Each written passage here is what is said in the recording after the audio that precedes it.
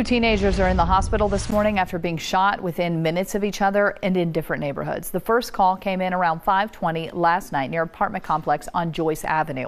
Columbus police say that they found a 17-year-old suffering from a gunshot wound. He was taken to Nationwide Children's Hospital and is currently in stable condition. No word yet on any suspects there. About 10 minutes later, a 15-year-old boy was shot at the Wedgewood Apartments playground. He was taken to Nationwide Children's Hospital in critical condition. He is now listed as stable. This is at least the fourth minor shot there since December. Since then, the city has vowed to increase security by adding cameras at intersections.